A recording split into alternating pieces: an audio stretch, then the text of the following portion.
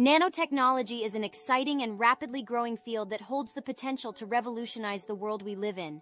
It's a science that deals with matter at the nanoscale, 1,000,000 times smaller than a millimeter.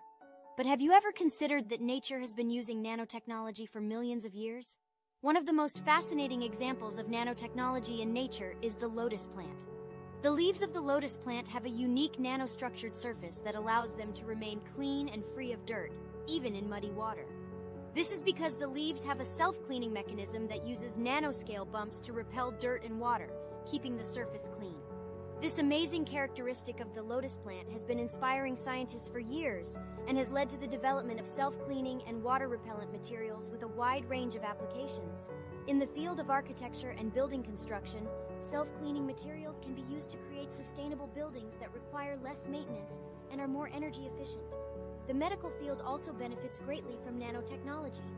For example, by creating water-repellent surfaces, scientists can reduce the risk of infections and help improve the longevity of medical implants.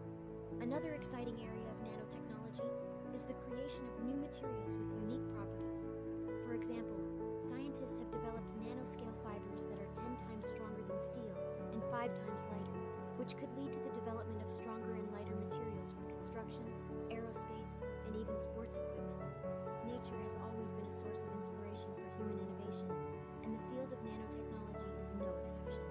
By studying the nanostructures and processes found in nature, we can continue to make new and exciting advances in the field of nanotechnology. Whether it's creating self-cleaning materials inspired by the lotus plant or developing new materials with unique properties, the possibilities are truly endless.